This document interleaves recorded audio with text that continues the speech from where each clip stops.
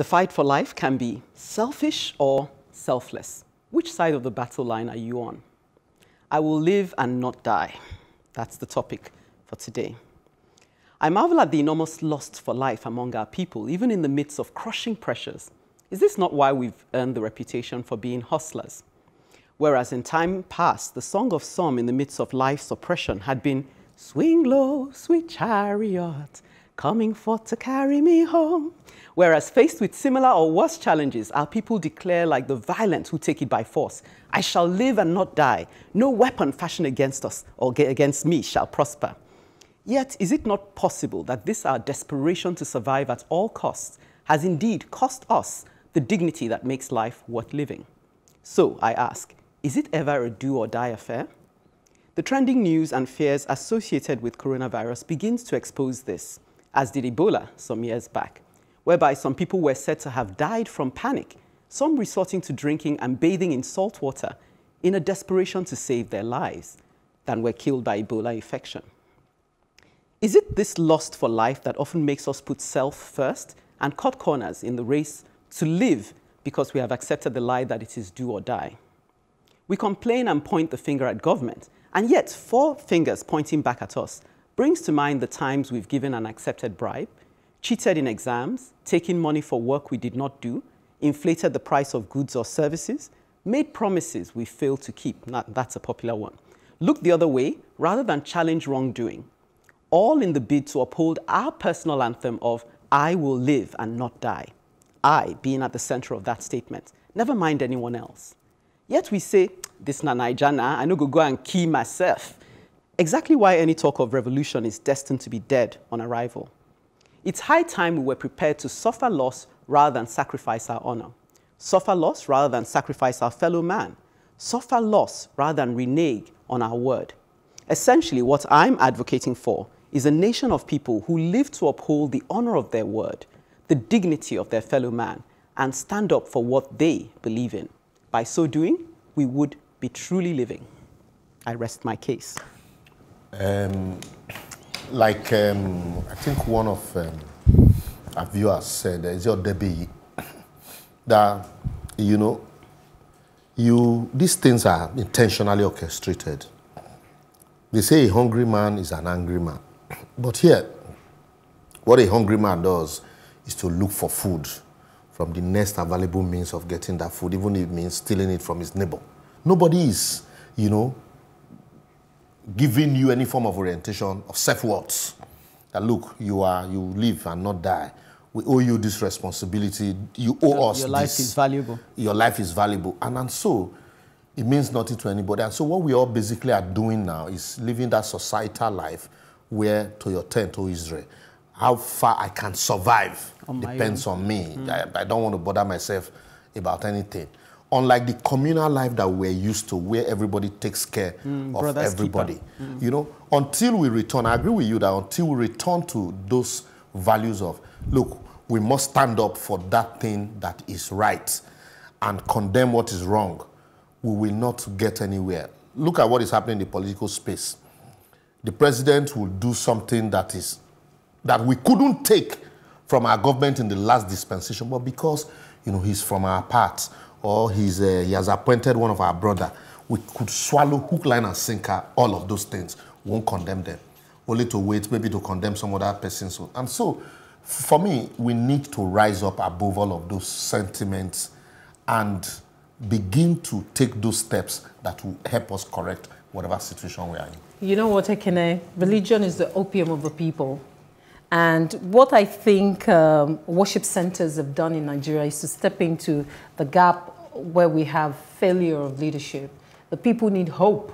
They need to know that in the midst of all this chaos and despondency, they will not die, that they will survive. So you find people repeating that all the time, to be able to survive, not just the traffic, the policies that are not implemented, the injustices, people have to survive on something. And which is why, again, religion is being piped back to us as a sedative.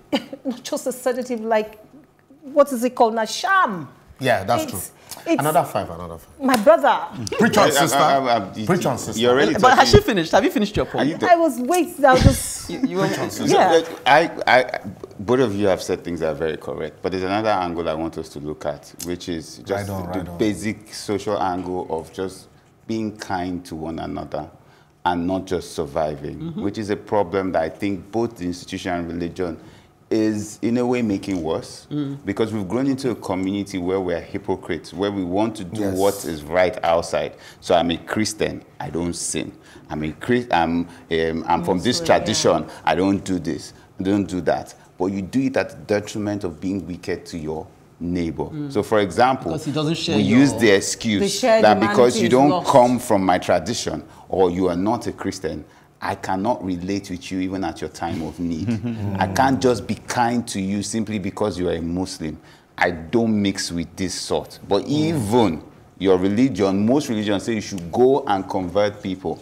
How can you convert people when you're not kind to them, when they cannot find humanity in you?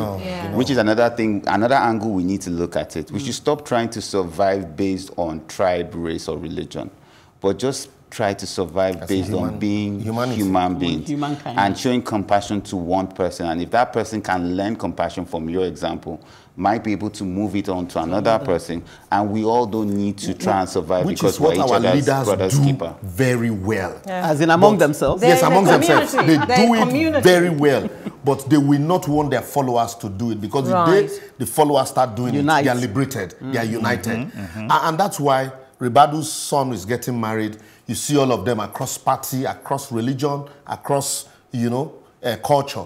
They all converge and they laugh, they throw banters.